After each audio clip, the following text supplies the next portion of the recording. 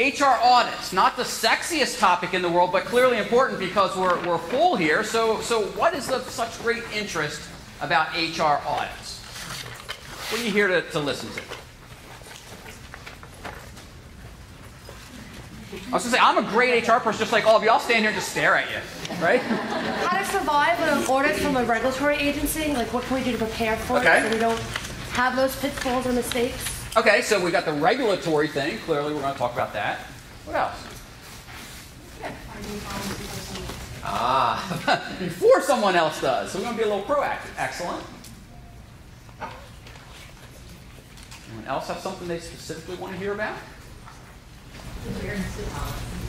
Ooh, that's a good one. We're going to look at that too. So from an audit perspective, not just looking at regulatory issues, whether proactively or reactively, but what about adherence to our own procedures, our processes, and that sort of thing. So we're going to look at all of that stuff and more. We're going to look at the pros and cons. So my goal for all of you is that you leave here with lots of ideas, okay, and an action list of things that you can rock and roll with when we get at it. So what we're going to look at in that vein is what type of audit do we need to do?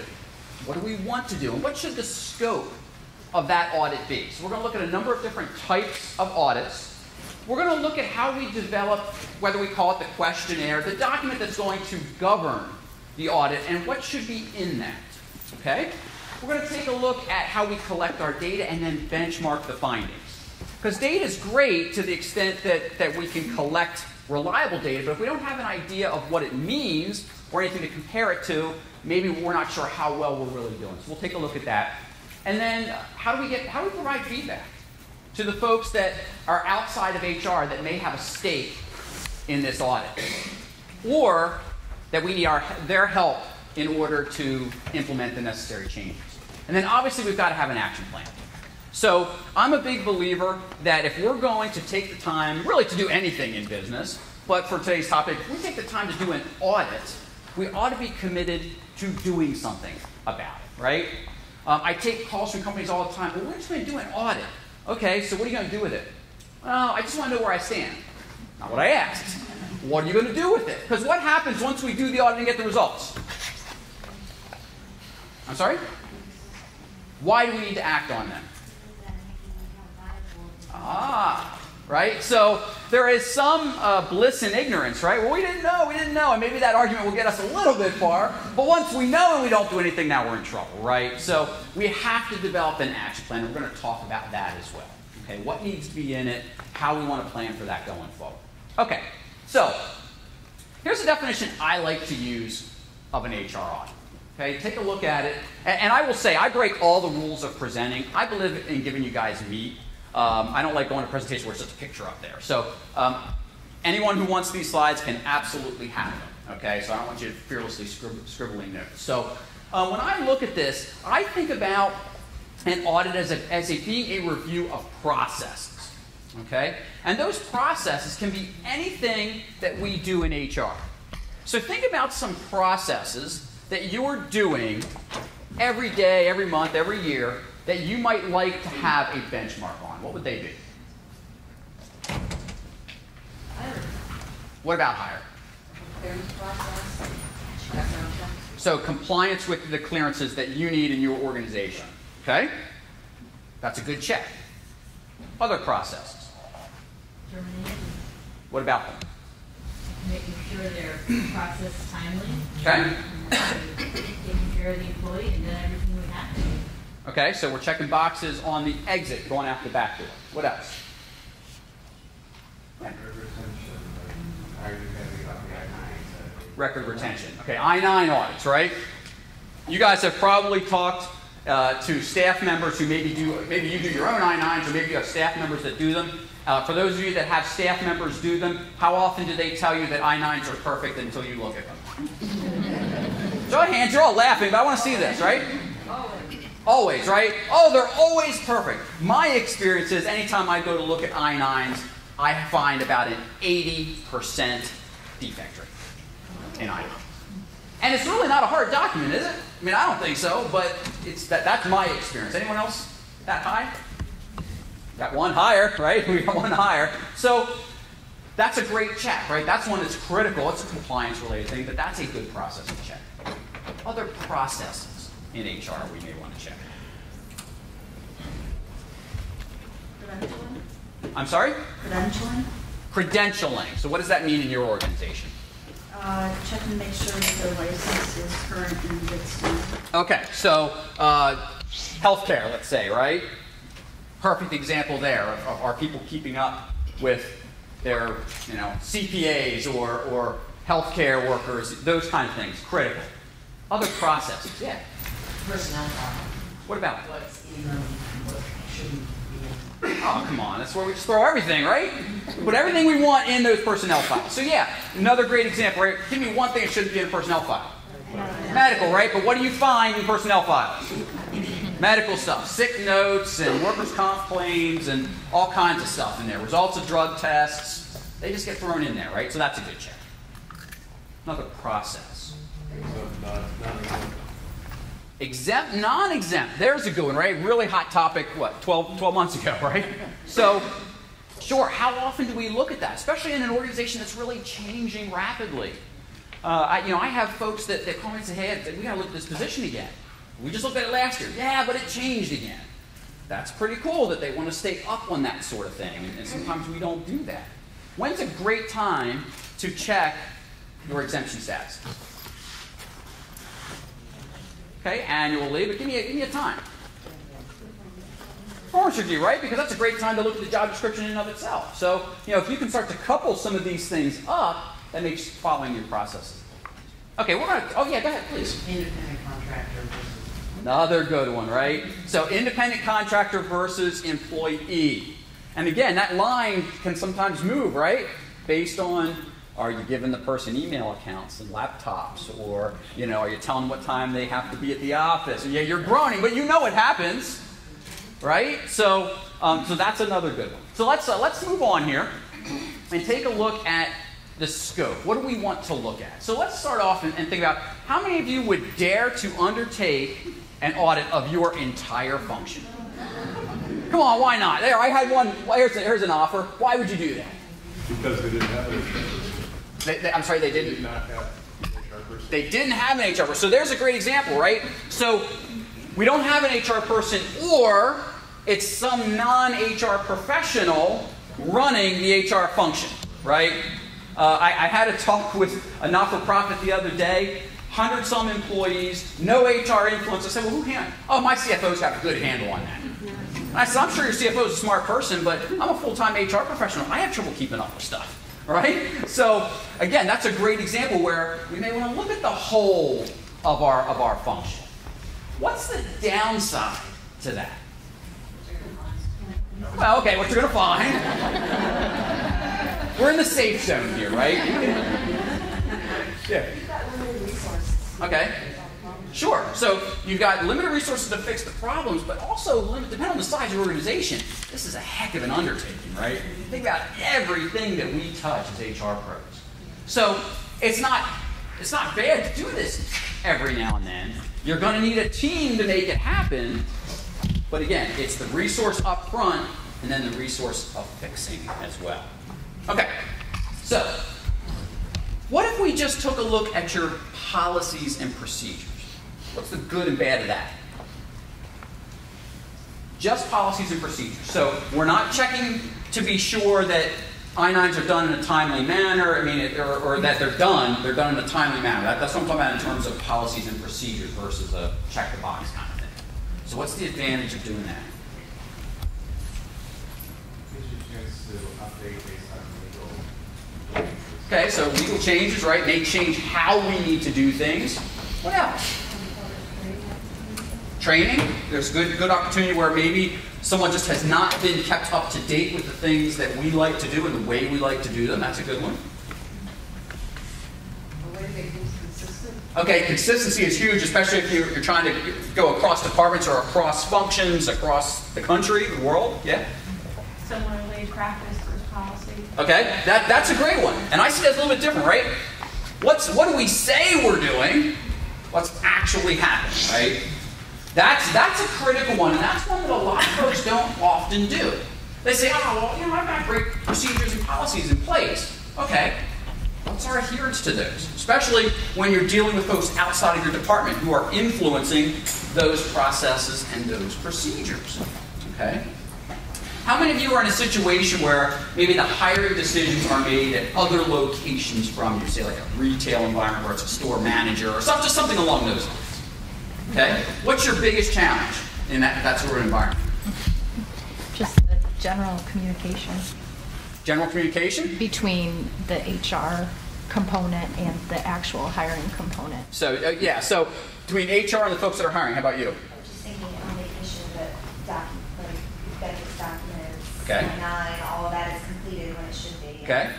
How many of you have gotten the call about Joe not getting his paycheck on Friday and you ask who's Joe? Okay. I had a client that was a regular occurrence for the HR function. They had they were spread out across the country. They had hiring managers that were also their kind of operation managers, and they would just hire people and think that the payroll fairy was going to show up with a check every Friday. And HR literally did not know that people were on the book. So there's an example of, yeah, let's look at the procedures that are in place and do they match up with what's actually happening. Okay, so that's a good one. All right. Here's one that I want to spend some time on. What about the connection between your business strategy and how HR planning, staffing, all of that connects in? What would be the benefit of that?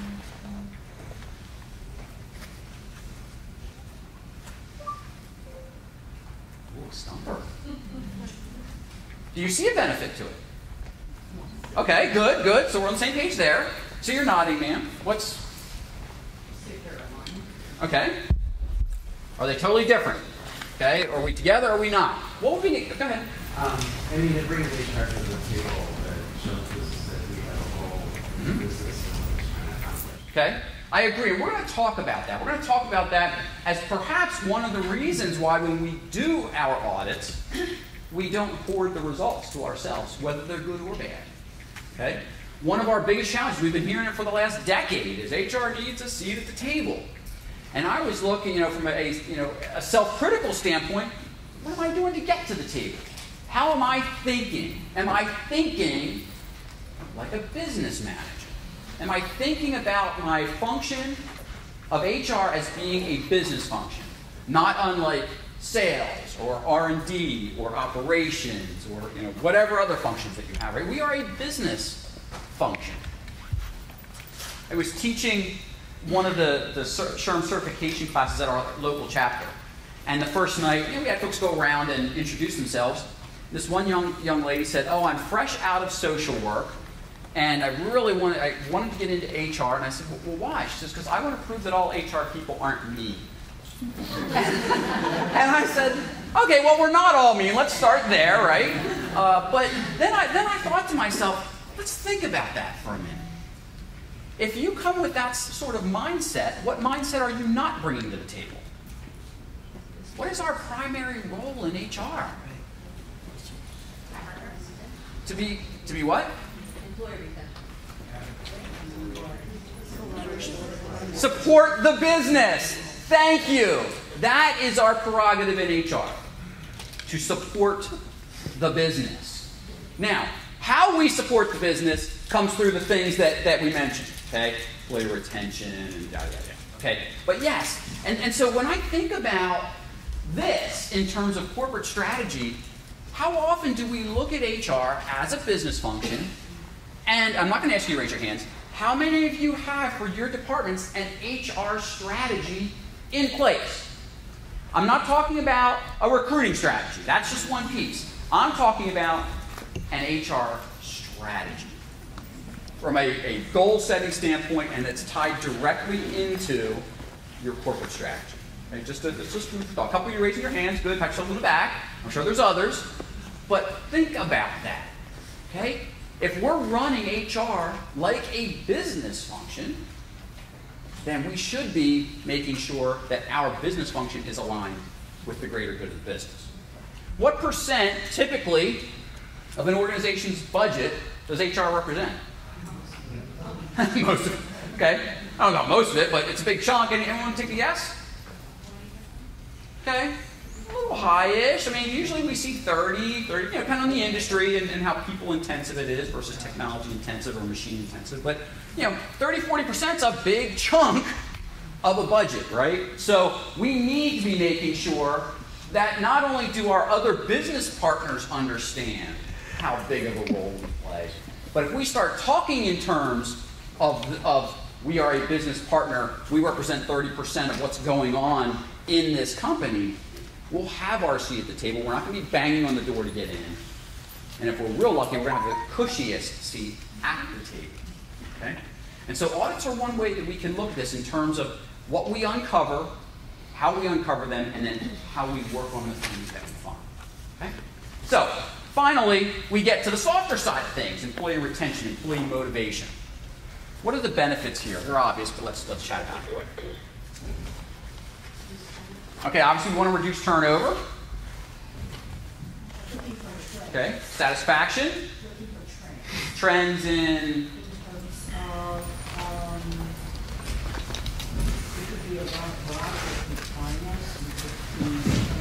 Okay. So we had the turnover, organizational climate. Okay. Got a call from an organization 2 weeks ago. 75% turnover. High, right? No, it's not retail. This is a food production facility. Here's now, you look at that and say, oh, we got to do something about that, right? And we do.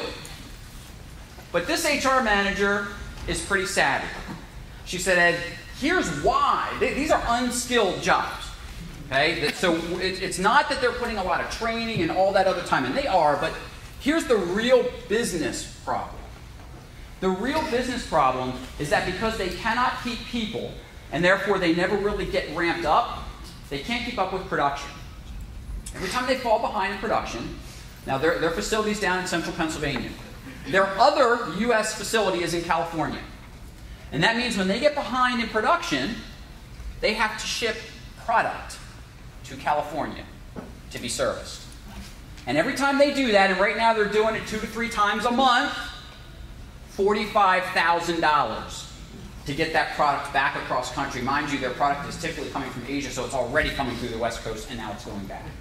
Now, from a business perspective, if we just approach, oh, it's a turnover problem, we want to say that our people are happy, and let's get turnover down to 10%. Okay, the bigger issue here, what's costing them more money than the constant hiring, is that shipping of product at 45 grand a pop 2 and 3 times a month back to the West Coast. And then if you start to think about, oh, well, the customers aren't getting the product in time, and all that snowball effect, right? So those are the ways when we're thinking about looking at our HR function that we need to really think in terms of being business partners. Not just showing up at the manager's meeting and saying, oh, look, I did a 99 audit, and we're 99% effective. Your average manager doesn't even know what a 99 is, much less care that you're 99% effective at it, right? Not that it's not important, but is it important to the other business partners? Okay? And so we'll talk about that when we talk about results. All right. So let's talk about some benefits. I think we hit a lot of them already. One of the things is folks don't always know what we do, right? They think that we sit there, we plan the company party, we send out, I don't know, gifts to our employees when it's their anniversary, we manage open enrollment, we're terrible at hiring. What else do they expect us? Well, it's true, right? Right? You can have 1 in 100 be bad, and we've all made bad hires. I mean, we can admit that, right? We've all been there. But they remember that one. Now, forget the other 99 that are still working productive employees. There's that one that you made a mistake on they tell us about, right? What else do they see out of HR, though, in terms of strategy and how we're helping their function meet their goals? That's really one of the true benefits of an HR audit, is helping those line managers to see that what HR is doing brings value, especially if we can get those line managers involved in the audit process. Okay. Next thing is think about your image outside of HR, right? What is that image? What is the perception of folks in your organization, of HR, maybe of you personally, from a professionalism standpoint? Now again, I'm an HR guy just like the rest of you, right? So I'm talking about me as well. And I'm not saying we have to wear, shirt and tie and business suits every day. That's appearance is only part of professionalism, right? But I was at a function, it was around Valentine's Day. And it was an HR function. And it was a business meeting of HR folks. And so because it's around Valentine's Day, you saw lots of red, which is cool. But you saw guys wearing the heart ties and women wearing little flashing hearts and whatever, all the stuff silly stuff that we do around Valentine's Day. Even St. Patrick's Day, right? It just happened to be Valentine's Day. And while it's fun, I had to ask myself, is anyone else in the office dressed like this? Are any other business executives walking around with flashing hearts on their lapels? Or hearts on their ties? Or shamrocks kissing my Irish? Whatever the holiday is. Okay? I'm not the party pooper. Okay? I'm really not. But I'm asking you to think about that. What is the image of HR?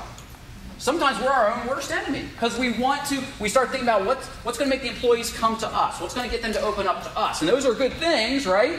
But the flip side is, what are we doing to drive value to our business partners?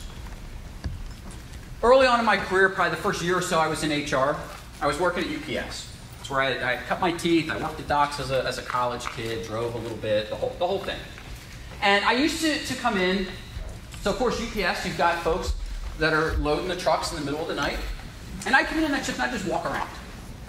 And the management team used to say, bro, must be nice. You show up with your coffee, you walk around, you shoot the bull with people for a couple hours, and you do it because it's summertime and you want to leave early.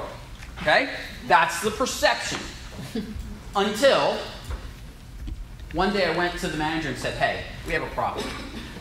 And I talked to him about a very serious personnel problem that was creeping up over on one of our conveyor belts, one of our work areas.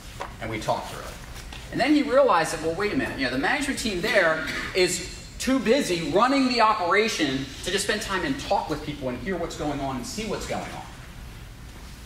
My 3 or 4 hours a week of just literally walking around on that shift to chat with people and see started paying dividends. And then the management team started clicking that, oh, Ed's here today, and they would start cluing me in, hey, we're over there on that side of the building because we got something going on over there, and I can't put my finger on it. Maybe you can. It was a transition that didn't happen overnight. But again, no show of hands, but how much time do we spend doing that sort of thing, right? Where we're trying to be, someone mentioned earlier, being proactive with finding things. I was doing an audit with an organization. It was a long-term care facility, and they had what they called a campus, so you had lots of different buildings.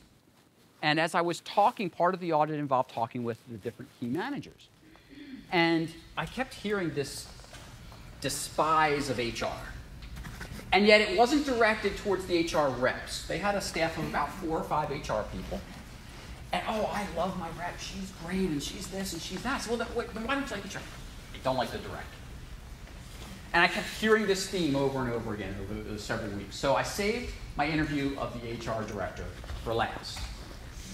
Sat down with him, and very dry personality. Okay, that's fine. And so finally, after we spent about a half hour together, I said, I'm going to be honest with you because that's what I'm here to do.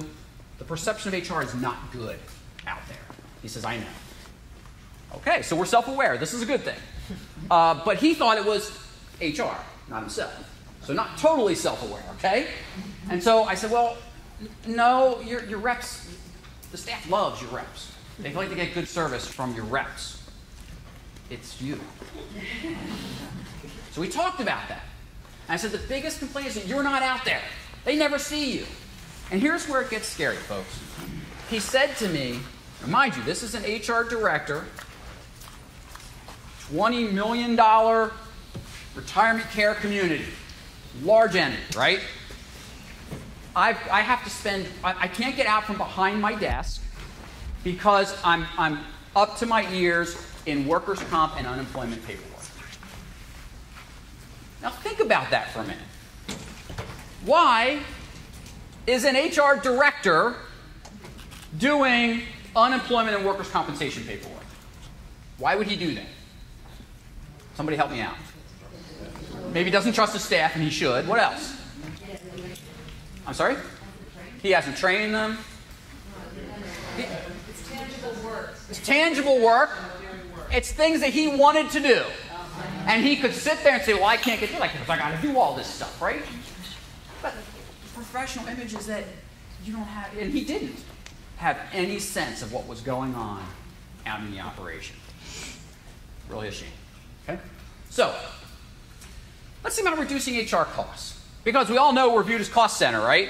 It's all we hear, your overhead, your overhead. So, maybe we can reduce costs through efficiencies. Or maybe, what's the flip side of the equation? We can do what? Higher. I'm sorry? Maybe. Go ahead. Help increase profits. How about if we can start to show how the fact that, great, I can go to the board meetings and say we've got 5% turnover. And that's probably good turnover, right? Because we want some. And most of the people around that table are going to say, great, wonderful, pat you on the back. But what does that really mean, that 5% turnover? Where are we saving costs in training?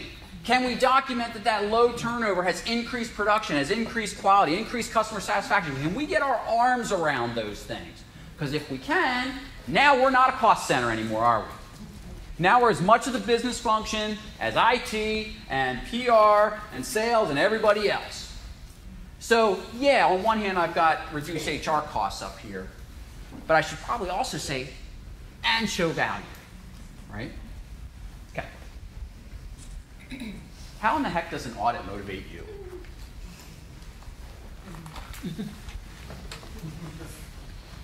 I'm sorry?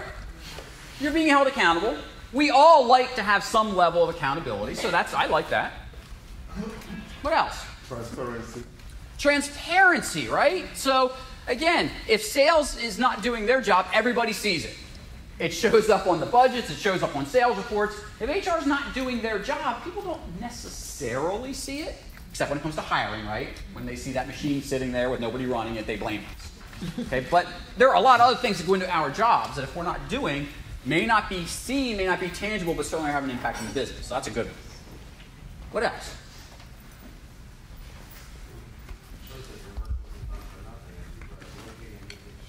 Okay. Sure, sure. It's a good chance to pat ourselves on the back. Because we don't get a lot of those. We don't get a lot of pats on the back. Because if we're doing our jobs well, that means there's usually someone upset with us, right? I mean, think about it. I always look at HR folks and say, I'm going to make everybody happy. You're nuts. Not going to happen, right? Not going to happen. So if we're doing our jobs well, there's probably always someone who's saying, grumbling. But there's probably a reason for why we didn't give them what they wanted. Okay? So it's okay if we don't make everybody happy, but that means sometimes that comes at our own personal cost. So it's a good way to reward your team for a job well done as well. It could be something that's simple. All right. Let's get into, and then we talked about the solving problems. So let's take a look at some different audit tools and what they might mean. What are the benefits? Now, when we look at these tools, let's just look at them individually, not as a collective piece. Okay? So from an interview perspective, if all you did was use interviewing as a way of gathering information, give me some pros and cons to that.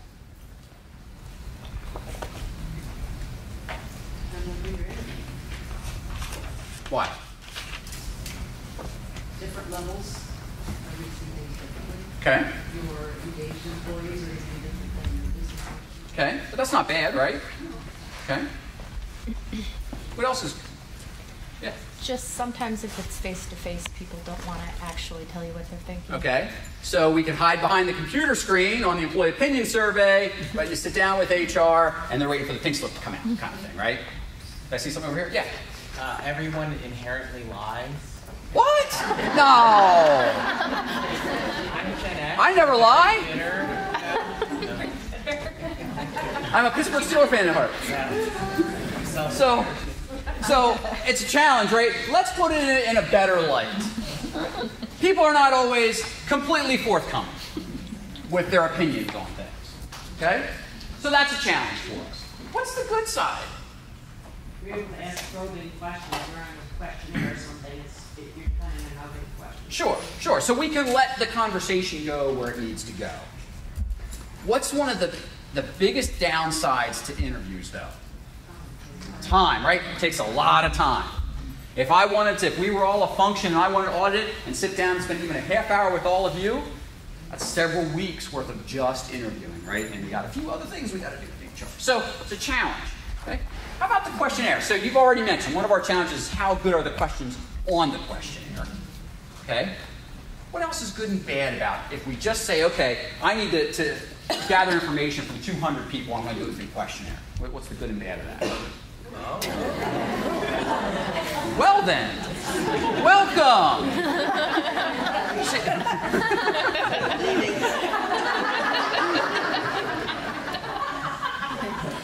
You know, I've never been booed off the stage, but this is a new one. Just turn the lights out, maybe the guy will shut up, right? Yes. I'm sorry, low response rate, okay? So whether we send it out via paper or whether we do something from an internet perspective, if someone's not required to fill it out, are they going to fill it out, right? So what are we going to get, 20% back, 30% back, maybe? Is that really a representation of what's going on? Probably not, because the people who send it back are the good ones and the really bad ones. Well, that 80% in the middle, probably not telling the same. What else? Okay, so confidentiality and anonymity can be challenges with that. So there are ways around those things. I mean, maybe you have a third party administer the questionnaires, and where the questionnaires go back to that third party, that sort of thing. So you can manage that, but that's still, people are going to be inherently a little like, oh, how are they going to track it down? They're going to know exactly who sent this, and I'm going to be fired for my opinion. Okay, so that's a challenge. So, again, none of these are perfect, but it's good to kind of think through where we want to go with these things. Okay, how about just simple document review? So think about this in terms of I go to the files and I start pulling stuff out. Start looking for whatever it is I'm looking for. What's the good and bad of that?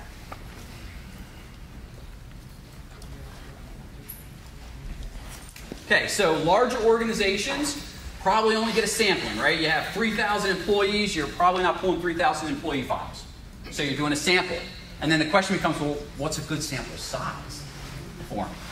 Okay, so that's a good one. What else? Yes, ma'am. You may not have things, so you don't even realize that you're not getting a sample of something you want. Ah, so we're just missing things across the board.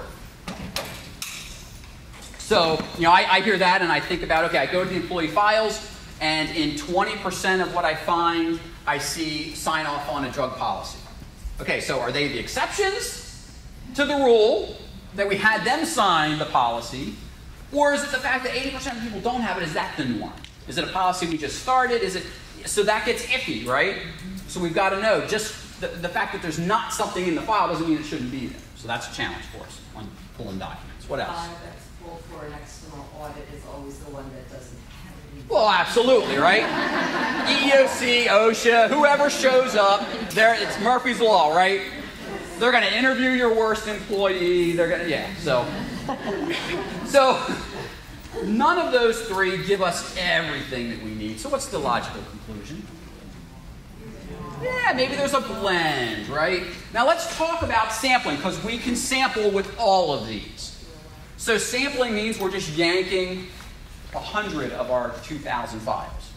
We're going to yank certain documents, not the whole file, but certain documents out of the file. So we've talked about, obviously, the pros and cons of that. But for large organizations, that may be our only recourse.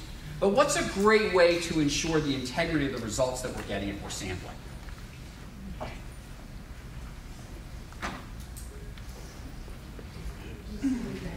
Okay, we can do random.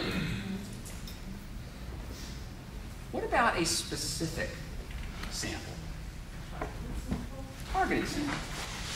So I'm not going to yank 100 employees out of 1,000 to see what's in their file. I'm going to go after a specific document in my sample. Okay? So maybe we target that sampling and say, okay, the first 100 employees I look at, I'm checking I-9s. The next 100 employees I look at, I'm going to check that their certifications are up to date. The next 100 employees I pull, I'm going to check whatever document, right? So maybe your sample and what you're looking for starts to shift a little bit. Again, it's not an exact science. We're still at the mercy of, boy, we could pull all 100, and those 100 could be the only 100 that are perfect, right? Or they could be the only 100 that there's nothing perfect about. But we can have a bit of a moving target there. So you have to know your situation. That's the key with the sample, is how often do you want to sample? How large is the sample size? What do you have time to do? But certainly in larger organizations, it's going to be the way to go. All right, so let's take a look at some different types of audits that we can do. Because so often when we hear the term audit, if you're like me, you think about, oh, I'm going to pull files, I'm going to sit down and check paperwork. Okay? But someone mentioned this one earlier, where we're looking at compliance with our own policies and procedures. What's that going to tell us? What's the benefit?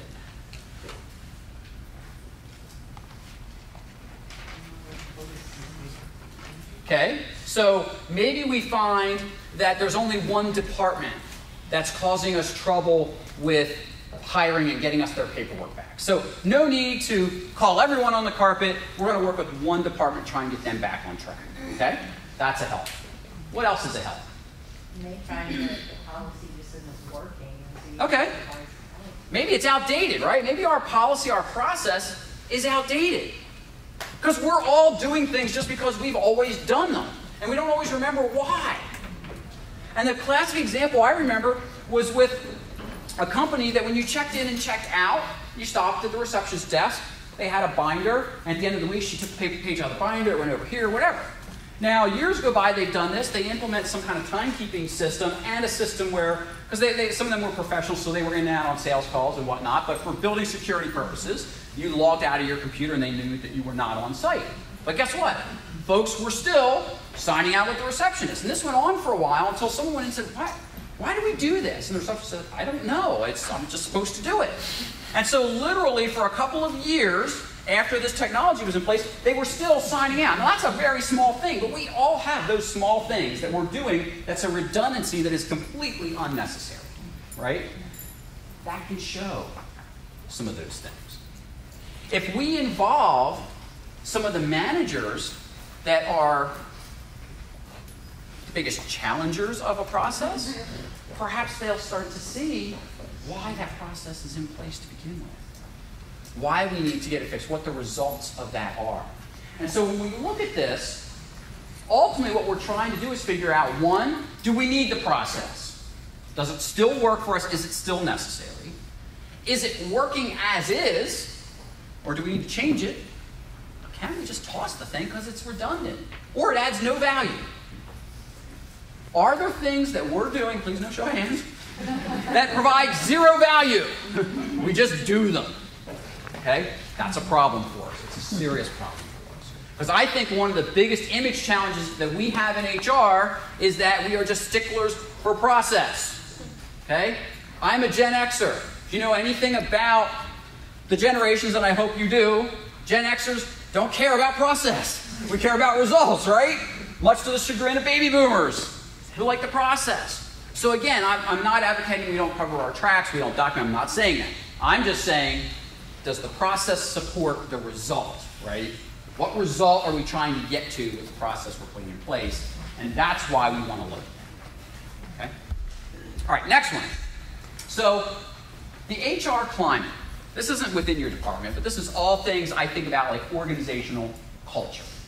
Okay? So this is where we get into the turnover, the absenteeism.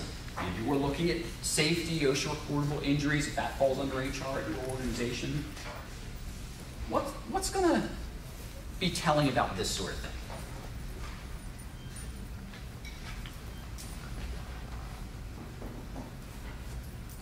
Turnover is an obvious one.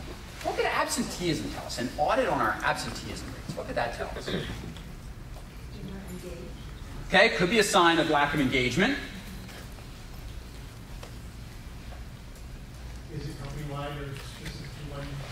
Okay, so particular department, particular work shift having issues with absenteeism. Opportunities for wellness programs or other. Okay, so are there other services that we could add on? Is it stress related? Are we working too much overtime? Is there correlation to injury rates? Are injury rates going up and absenteeism rates are going up too? Probably a correlation there. Okay, are injury rates absentee rates every Monday and Tuesday during football season? Could be a problem, right? Every time. Okay, so what land am I in up here? Am I in Giants territory?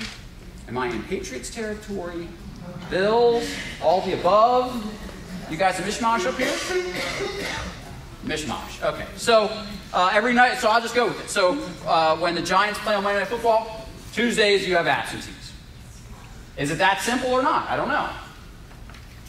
So when we think about those kinds of things, we say, okay, is there another correlation here? I was working with an organization, very, very large organization. They have people, believe it or not, whose job it is solely, 40 hours a week, to go check on people who have called in sick. Now, this is archaic to me. Can't imagine that they used to have 3 full-time people that do this. But they do, and they have a whole discipline system. You don't answer your door when they knock. You don't answer your phone. I mean, it's insane, okay? It's insane. Now, there's a whole lot of other issues going on at this joint, okay? So, but do you want that job? Because I'll tell you what, when I'm sick, I'm sick. So leave me alone. If I sleep for a day, I'm good. Don't come knocking at my door and calling me. But anyway, that's probably not how we want to go about an absenteeism audit. Is the process. So, anyway. Okay. So let's look at different approaches, okay? And we're going to look at each of these individually because there's a lot of different ways that we can go about auditing our HR process. So let's start off with a comparative approach. And we'll talk about the pros and cons of each of these. So this is where we say, okay, here's another company I want to be like. Perhaps it's a competitor, perhaps it's not. Maybe it's someone who just in your community has a really good reputation on that particular front. And you say, you know what, I'm going to audit myself against them. That's what we're talking about here. What are the pros of doing something like that? Okay, we have a benchmark established, right? Which is that organization, if we can trust their results, right? That's the big thing. If we can trust the results, we've got a benchmark. What else is a good thing?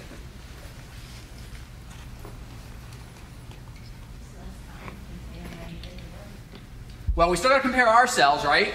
Right? But they may have questionnaires developed. They may have the audit tool already processed and ready to go. And the clear heavy results that are verified is not unreasonable expectation. Other companies have achieved it. Okay. Sure. So if they've achieved these results, and they're similar to us in terms of size and geography, maybe not product or whatever, but yeah, maybe then we can say, well, it's feasible for us to get there. So this isn't bad, right? What's the downside of this? And just don't tell me the opposite of everything we just said. Culture. Okay, so cultures is a huge factor, right? I was involved in a merger of 2 organizations that on paper should have blended perfectly.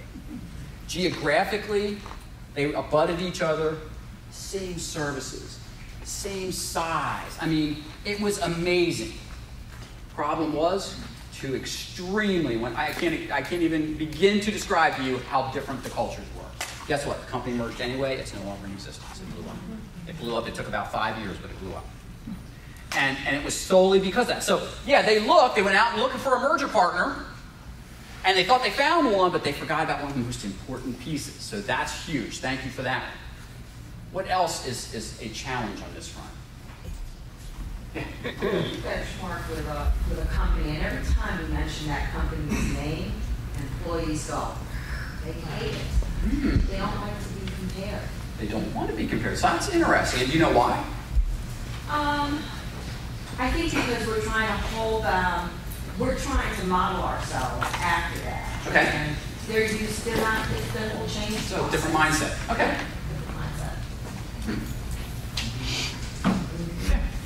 It's not just a culture, but the business strategies have to be aligned. Sure. Sure. we could spend all day talking about different business strategies, but if one business strategy is customer focused and one business strategy is operationally focused, that's a challenge for us, right? So, yeah, I mean, and can you find someone who's willing to share their deep dark secrets with you? Now, you've got each other. We do in HR. There could be someone in here that you could do this with. Okay, maybe you have to do it on the fly, but maybe you could do this to find out what's going on. Okay, so it doesn't have to be a cold call to another organization. You've got a great network just in your own chapters and here at State Council. Okay? All right, let's take a look at an outside authority. So this is someone else coming in, you opening the doors up, a la Bar Rescue, and John Tacker comes in and he's going to tell you what you're doing wrong, right? So, what's the good side of that? Okay, the person's impartial. So if they've got specific industry expertise, they can come and say, in your industry, if we're coming to your size, you should be at X amount of FTEs, and you should have so many people in your HR function, and you should be at this turnover, and all that stuff. Okay, that's not bad. What else is a good thing with this? You find credibility of the third party. What about the credibility? I'm sorry? You're getting the credibility. Okay, you're getting that person's credibility, absolutely. So provided you vetted that individual and you know they're an authority in your industry, that's great. A fresh set of eyes. Sure. We get used. How many times have you written something, you've reread it 3 or 4 times, and you send the email, and then you go back and go, what the heck was I trying to say? I mean, because we see we do it. It's human nature, right? So sometimes it's that outside set of eyes. Now, what's the flip side? What's the challenge with this one? Yeah. When the consultant reflects back data that the employees have been telling leadership for months or years, and it's fresh and new when the consultant says, but then it kills employee morale. It can, well, all employee morale or HR? Yes, okay? And I'm sensitive to that. I mean, because I see it. I see, Ed, you need to come in because they're not listening to me. And that's a shame. It's an absolute shame. Their model of strategy needs to be adjusted to fit your organization. It's not a one size. It can't be a cookie cutter, right? So you have to have someone who's willing to work with you on developing the process, developing whether it's the questionnaires or the structure of the interviews, that sort of thing. Absolutely. And if they're not, again, that's a problem. It could be cost, right? So now instead of using internal resources, you're looking at external resources. But let's think like business people. Is there a cost to you doing it in-house? Yep, there's the cost of your time, efforts, and energy. And so we have to look at that. Again, in terms of being business people, we don't want to just think about the cost. So you hire this outside authority, they give you a figure, you go, oh, I can't afford that. Well, wait a minute. And you say, I'll just do it myself. Well, there's a cost for that. And sometimes it's more. So again, from a business strategy standpoint, we have to look at that. But I'll throw that in the con side simply because that's one more piece of the decision that we have to make, right? In terms of whether or not we can afford to do it ourselves or afford to outsource it, whether we can trust that we're going to get the value out of it. I mean, that's a whole other decision level. Any other cons? Are we going to do what they say? So we're going to spend the money, and so we've said, yeah, this is a good value. I can get return on my investment here, and I'm going to get this nice report. Am I going to do anything with it? Because if you don't, obviously you just wasted your money. The flip side is if you do it yourself, then you wasted your time. And there's costs associated with it, right? Okay. So let's look at statistics. So you can go out on the SHRM website, get all kinds of HR metrics, right? They're out there. And you say, I'm going to measure myself against those. Wherever we got those from. What's the good side of that?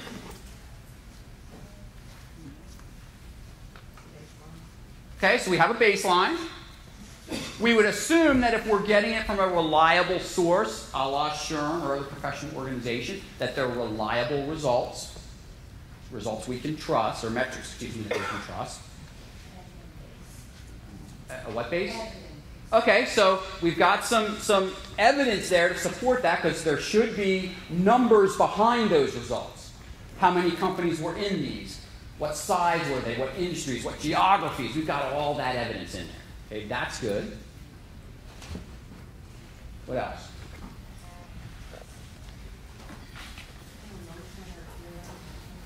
There you go. So they're just numbers. We can remove feelings, personal biases, opinions. We can get rid of all of that. And that's probably a good thing, right? If we can just step back and say, okay, I'm going to try to be objective about this. When we're just looking at metrics, that's usually a really good thing.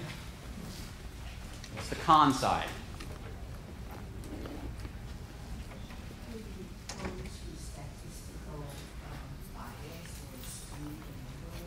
Okay, so we've got statistical bias. Are the numbers skewed? How reliable, again, are those results? We have to ensure that those results, we can verify their reliability. Okay? Yeah? I think you're listening to there's a lot of things that are not statistical. You can't measure that you're going to miss that and stuff. Right. So if we simply say, oh, our industry average for turnover should be 6%, and we're at 8%. Does that 2% really matter? Maybe it does and maybe it doesn't. Okay, maybe you're going through a transition where you have an aging workforce, and so you would expect folks who've been with you for a period of time, and you would expect that they're going to go out in larger numbers. So that extra 2% maybe is not a big deal. But you wouldn't know that unless you knew the demographics behind the numbers. Is that kind of what you're referring to, something along those lines? Okay. So we have to take that into account. What else is a challenge with just using a statistical approach?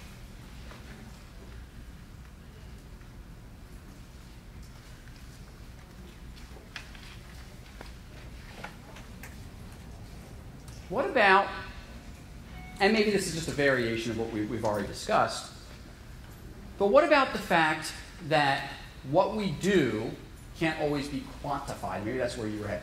Can't always be quantified in a number. So if all we do is look at numbers, we've got, the human piece, the human background, the why is it this way? Yeah. You can't? Wait a minute. Can't measure culture, right? I did have someone tell me one time, our company doesn't really have a culture. Yeah, funny guy. That's like saying your family doesn't have traditions. Okay, so, and we knew this. But there are certain things that cannot be measured that may be more important than the things that we're able to measure. So, what's the moral of the story in terms of all these types of approaches? Yeah, maybe we got to use more than one. So if we've got to blend the type of audit tool that we use, whether it be sampling versus interviewing versus documentation, maybe we also need to pull a variety of types of these, not just say, oh, like what that guy said about the statistical approach, so I'm going to just use that. You might not get the whole picture. So we may need to blend some of these items as well. Okay. So the compliance approach, that's the easy one. I don't really feel like we need to spend a lot of time. That's what we're checking boxes, right? This is probably, unfortunately, where we spend the bulk of our audit time, is it not? And yet, is that really the bulk of our work? Now, some would argue it's important. Absolutely, it's important. I'm not trying to say it's not. But think about the bulk of your work and where you have your impact for your organization. I'm willing to bet that the bulk of that is not compliance-related. And yet, we're quick to audit our I-9s and we're quick to audit our OSHA logs. And again, all those things are important. Don't walk out of here saying, that guy said I didn't have to do that. No, we do. Okay, we do. But I think we do that too much and ignore some of the other things. That's my point. So from a compliance perspective, we need to check that stuff out. We need to make sure that we are in compliance. Absolutely. Let's just not put all of our eggs in that basket. So, how about this one? Managing by objectives. That thing's kind of been around. It's been under a number of different names. But this is where we're looking at the goals set by the management team against our actual performance measures. How many of you have done something like that? Only a handful. Now that could mean that goes back to our earlier part of the discussion on, do we have HR strategic goals that align with our business goals? If not, we can't do this. But again, okay, this one I'll ask, and you guys raise your hands. How many of your companies have a strategic plan? Okay, now keep your hands up. How many of you have seen that strategic plan? Okay, a couple hands went down. Okay, and then how many of you have led that plan into HR? Okay, those hands stayed up. Good. Problem is only about a third of you tried. Okay, we tried, right? So only about a third of you know for sure your company has a strategic plan. That's a challenge, right? I'm willing to bet you know that your executive team went off to some retreat for a weekend, and they said that's what they were doing. And maybe there's a binder on someone's desk that says 2017-2019 strategic plans. You haven't been shown it. And it's getting dusty now. Because no one else is looking at it either, right? Yeah. I think one good way to stay ahead of the curve is to be in the room when the strategy is being set. So Amen. Of the team that is writing yes. the plan. So, absolutely. So for the front of the room, the gentleman said, the best way to avoid that is be in the room when the strategy discussions are happening, right? Hello. Okay? So, but we got to bang some doors down. We got to do some other things sometimes to get there if we're not there, right? So, I like this one because it plays to the idea that we are business partners. Okay? But if we don't know the strategic goals of the organization, we can't do this. So I would start asking for them. I love the whole managing by objectives. Where is the company going, and what is HR doing to support that? And measuring ourselves against that. You talk about driving value to your business partners, it's going to happen in a heartbeat if you look at it through this lens. What's the downside? There's a ton of pros here. What's the downside of this? Anyone want to share? Okay. Are they realistic? Oh, Jelly of the Month Club. Yeah.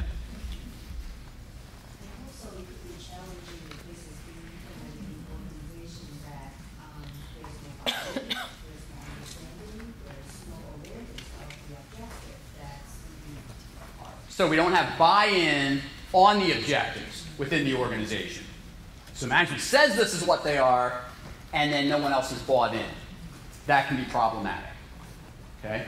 And I'll give you a perfect example where this is a challenge. So I mentioned that I'd worked at UPS, and of course one of the key drivers at UPS is, does box get from A to B in the right amount of time? Now, this is going back about 20 years before all the electronic stuff. Okay? So now that this problem is solved.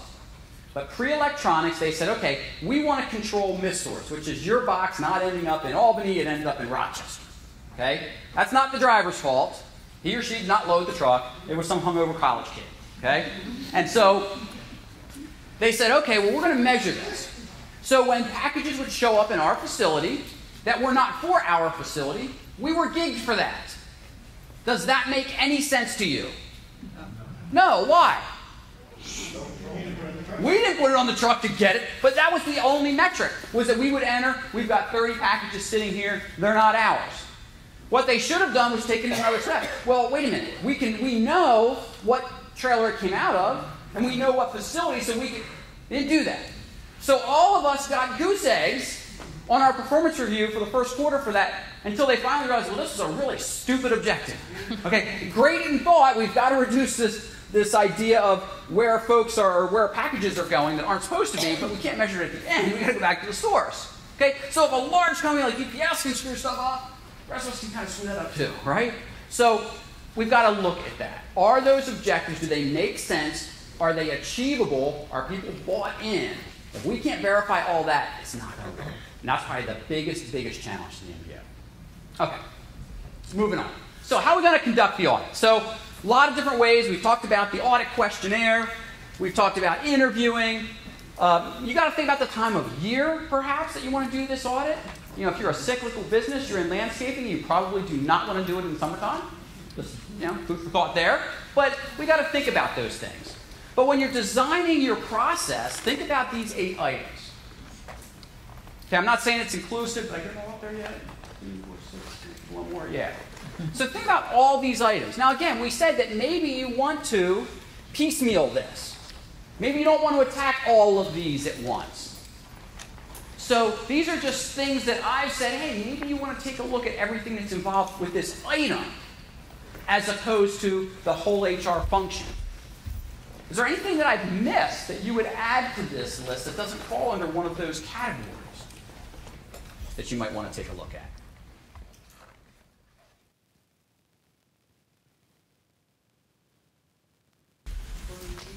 Employee engagement. We could put that out, or we could throw that under how we measure performance. Sometimes that's an indicator, but I'm okay with that. Anything else?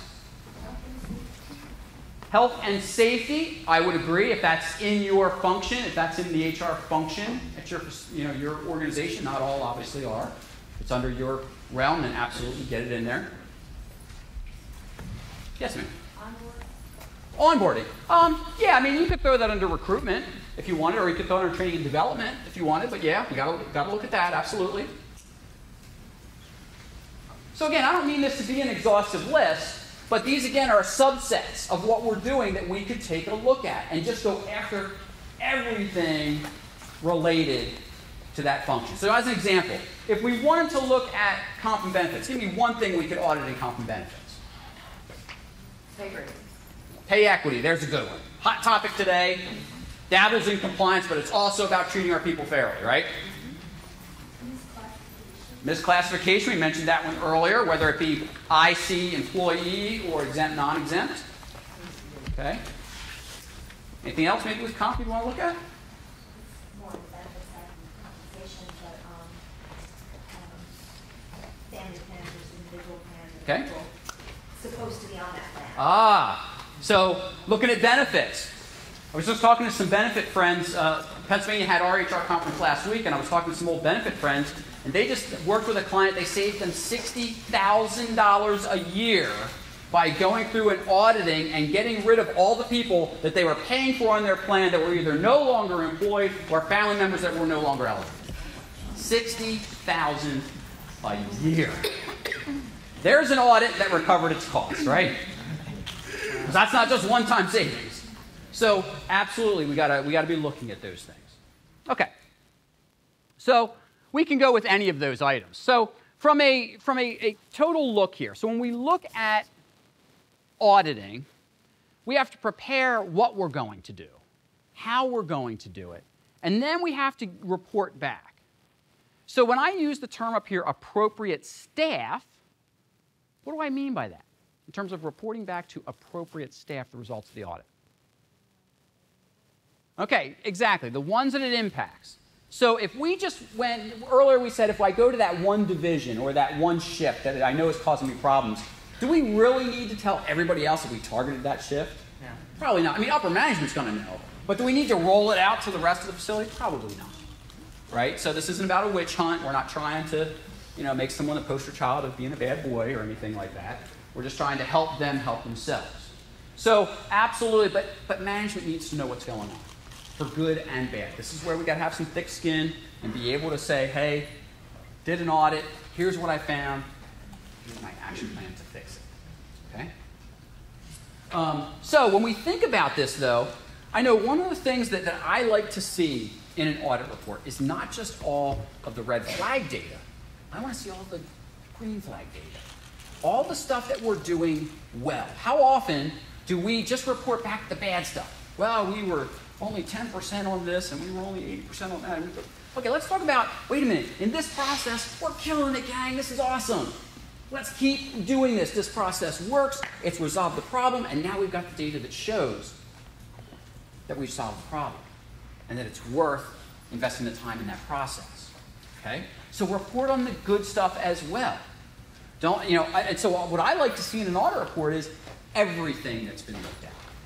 We looked at this, here's our percent effective, here's all the things we have to fix, and here's the action plan for getting it done. Here we're 100% effective, and here's why. Let's detail it out. Let's get that institutional knowledge in a document for other people to see. So that, God forbid something happens to you, some other key decision maker, we can go back and say, now we know why we're doing it this way. There's no question, there's no someone coming in and reworking data because they don't know why. Okay? So if we can document all of those things, even better. Okay, and then ultimately those remedial measures. Now here's the thing I like to see in those action plans. Well, you tell me, what should be in the action plan? I'm sorry? Timelines, thank you. What are your due dates? We're back to that accountability piece, right? We have to make sure that we're holding ourselves accountable and or the other folks who have been assigned those tasks to bring that back. So what's the other thing we need on there? The owners. And then someone else said it, the completion dates. We got a due date and a completion date. And who owns it? There's probably maybe one other thing that doesn't necessarily have to be on this, but there's one other thing we have to make sure we do. What's the deliverable at the end? What happened once we got this fixed? What does things look like now? How do we ensure it doesn't get broken again after we spent this time to uncover it and fix it? So all of those things should be in that final report. And it can be as detailed, as fluffy as you want, as pretty as you want, or as bare bones as you want. Whatever your style is, whatever your culture is, that's fine. Make sure all of those items are in it. It's absolutely critical. Okay, so I think we're just about there. We've got about 5 minutes or so. So let's talk questions. You guys didn't have, well, you did have a lot of chance to ask questions, but let's talk now. We've got a couple minutes here to talk about anything that we didn't hit or things you want to know more about. Yes, ma'am. Reasons of simplified for productive audit. So even if you're putting one item, Okay. except for on the file, what's the percentage of files, for example, like interviews based on number of managers? What's a good sample? Okay, good sample size. So depends a little bit on what you're looking at. So let's say we're just doing files. We're going to pull some files. I like to start, again, this depends on the size of the organization. I like to start with 20%. Now, if you say, oh my gosh, Ed, I got 5,000 employees, that's what, okay, I get it. 20%. Didn't say you had to do it all in a day, but think about what that 20% means. Do we want to pull 20% this year? Maybe that's the goal over the course of the year. It doesn't have to be done all at once. If you have a smaller organization, maybe that 20% needs to be a lot higher. I mean, some of you maybe have 100, 150 employees. You could probably get through that in a year. So I'd say do 100% of that, right? So I think that percentage can ebb and flow based on the size of the organization. But the larger organizations, I like to go with 20. That's just me. Does that help? Now, that's documents. Interviews, different story. Interviews, different story because of the amount of time, right? So from an interview perspective, I usually tell someone, if you give me 10 employees, I want 2 of your best. I want 2 of your worst, and give me 6 averages. Okay? So of every 10 that I sit down with, I want to make sure that I'm hearing the good, the bad, and the ugly, right? And again, that number is really, from an interview perspective, is really based on the time that we have to do it, because obviously interviews are going to be really time costly. And so for every 10, that's my mix, though. I don't want to avoid those bad people, because even though they grumble and we don't like to see them in the halls, there's probably some good stuff that we can get. Yes, sir. Yes, sir. I just wanted to add, with regards to the sampling, that it's important to include the percentage sampled in the report. Absolutely. Thank you for that. So, yeah, we don't want to just say we're 100% effective, but yeah, I only pulled 20 files out of 1,000 employees. Okay? Yes, thank you for that clarification. We absolutely do want to indicate. I sent out 1,000 surveys.